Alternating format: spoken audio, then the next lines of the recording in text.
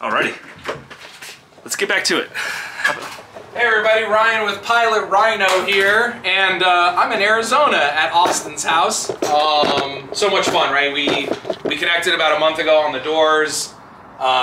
Best video you will ever watch on doors. I apologize for saying this because you're going to get more phone calls for the next 20 years of your life because everyone's going to watch those door videos and ask questions like I did. But no, it's such a coincidence. We're out here for spring training 2025. My son is a huge baseball fan. I was just trying to stand sideways to match the angle. Yeah, I apologize for the janky tripod setup. The camera's crooked, everything's crooked, nothing's in frame, lighting's horrible, but in all seriousness, yeah, we're out here in Phoenix. We're actually heading right now to see probably the most exciting game. I think we're going to see Padres Reds. So we were able to see Jackson Merrill and Tatis last night, which is super cool. And then Ellie De La Cruz we're hoping to get. So we're going to get out there early. But Austin and I just been rapping here for like the last couple of hours on just things he's doing, things I'm doing, and just having fun, man. This is what it's all about, right? It's about the community and making friends. And what's super cool is I think you see these generations. Like when I was at Oshkosh, you saw like probably the generation above us of all the people who built together. And then now I feel like there's this whole new like our age kids generation that we'll be the old retired guys in 20 years sitting at Oshkosh drinking beers, talking about our airplanes while the young guys are coming to us and asking, what would you do different if you were building? The whole thing. Exactly, yeah. Well, we're complaining about the price now, but imagine what's going to be in 20 years. Jesus, everything's going up. Good investment, right? Anyways, that's what they say, right? Anyways. Thanks for coming by, man. Oh, man, thanks so much for having me. It's so much fun. We'll catch you all later. Have a great one. Alrighty, welcome back, YouTube. That last video that I took with Ryan, Pilot Rhino, you guys all know him if you watch RV-10 YouTube videos. Anyways, apologize for the janky lighting, the crooked camera setup. We were actually having a really good time just chit-chatting for, I don't know, a good couple hours or so. And right before he took off, we realized, oh shoot, we're both YouTubers. We probably should record something. So anyways, thanks again, Ryan, for the great conversation and stopping by the house and chatting builds, chatting life, chatting business. That was awesome. So thanks again for coming out here. I act like he came out here to see me. He came out here to watch baseball. He's a big sports guy. But no, thanks for stopping by. And now, back to your regularly scheduled programming.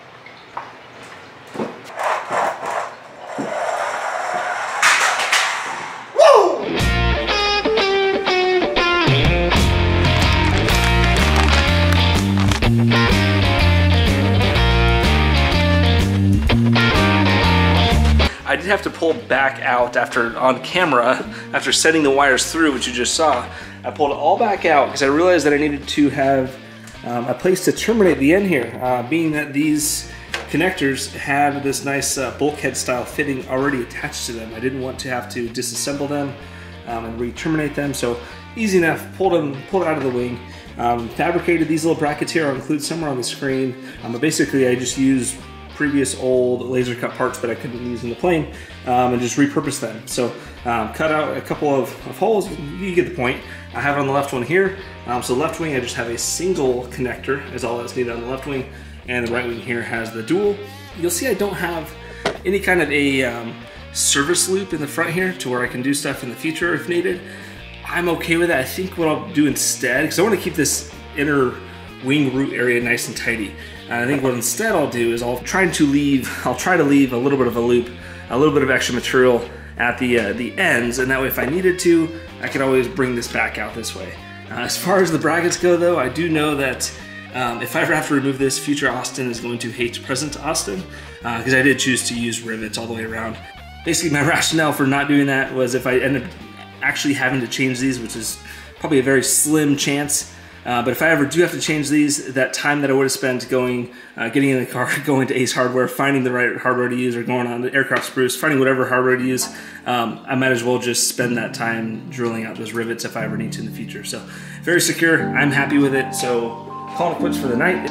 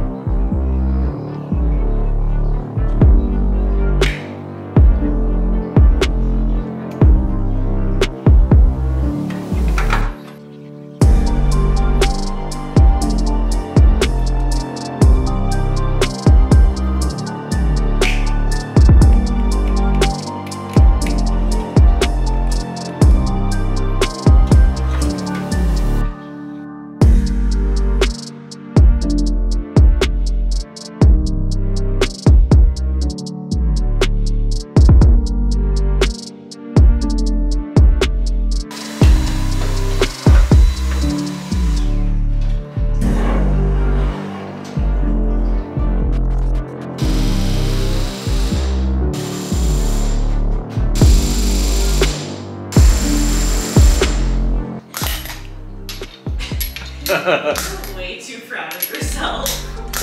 The biggest hater in the room. I'm not a hater. Back to building. Okay, fine. The spring off. Number one, it's fun. Number two, it allows you to tuck it in there against the edge.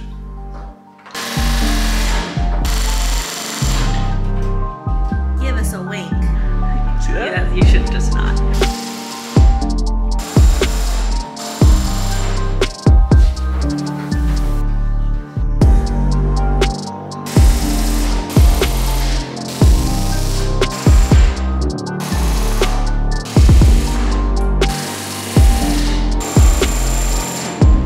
We are done with this wing. Or this, at least the right bottom skin. And man, these are a lot of work. Mentioned in the past video, but check out Pilot Rhino's videos. Ryan did a great job documenting the best way to go about doing this to not get yourself backed into a corner. So anyways, right bottom wing skin is done. You'll see that piece of tape there. It's really a boo-boo. I hit that with the bucking bar, and I've got another one over here somewhere. Right there. Maybe you'll see it on camera, maybe not. I'm not going to get closer. But yeah, so I did have a couple of boo-boos. But the handy thing with masking tape is you can cover it up and forget about it until a future time. So I'll throw another one over there too. But anyways, moving on from here, I think what I'll do is I'll dive into the left-hand wing. Show me your jump.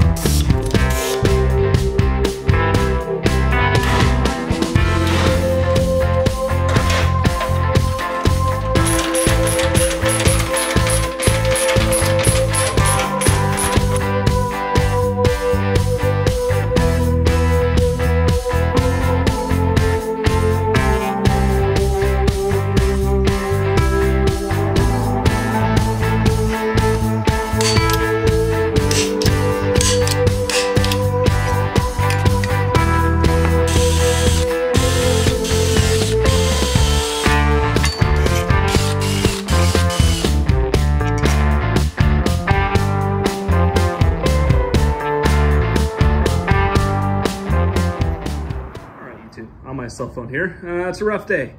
I was trying to get the camera set up to tap or final drill and tap the inside of here, and was not recording at the time, but trying to work around a tripod and tripped over it. And I really did a number on this thing. Bent leg, that thing snapped off from up there, and then the camera itself, it's a bummer. This is a good camera too. But gosh, quite the setback in all honesty. I'm pretty bummed. But 4 more years of ad revenue and I can pay off that. So 4 years from now, we'll get a new camera. So I will not do this on camera. I'm just gonna be done filming for the day. Sometimes the camera situation, the tripod, it becomes a pain. So instead of that, I'll just show you what I'm doing.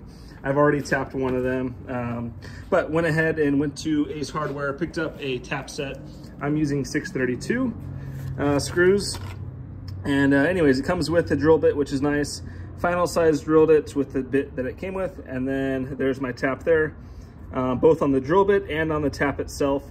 I went ahead and put tape on it. That way it wouldn't drill too far in. And then, yeah, tapped it like normal. So I will go ahead and do that on the other 3 there. And then sometime in the future, when I feel like filming again, I'll catch up to speed. Sad day.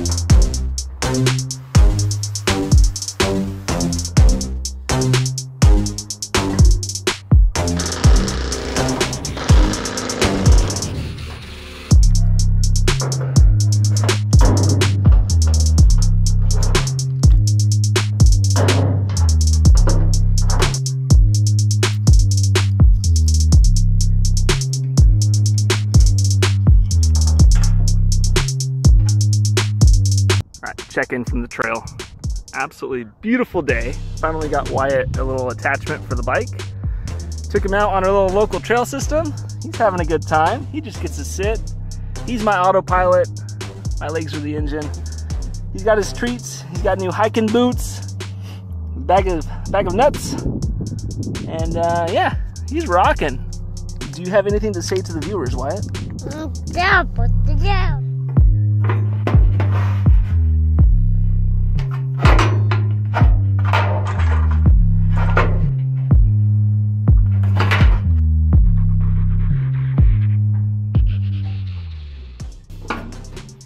Alrighty, YouTube, we are done. These skins were a lot of work. Actually, I finished them up a couple of days ago.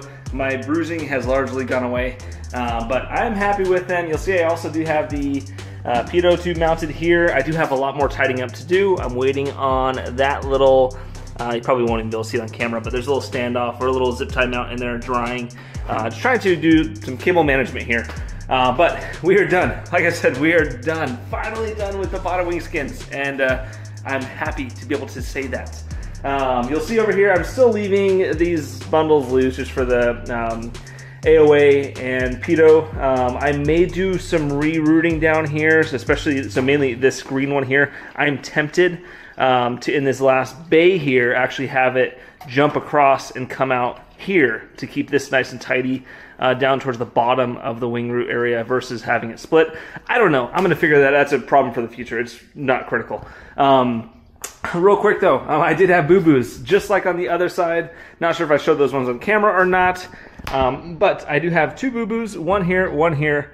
This is hard. It's hard to do, and they're both Audis, which is unfortunate, but you may be able to see that on camera, maybe not. But right here, I wasn't holding the bar perfectly and just got lost with where I was. A little bit of a ding there. And then here, I have a ding right there. So again, you may not be able to see on camera. What I do is I put tape over it because we use this room for working out. And the last thing I want to do is be distracted by dings. So blue tape blends in well. You'll never know. I will end the video here. If you made it this far, thank you so much for watching. If you have questions, comments, concerns, feedback, or you just want to say hi down in the comments below. And we'll see you in the next video. Adios.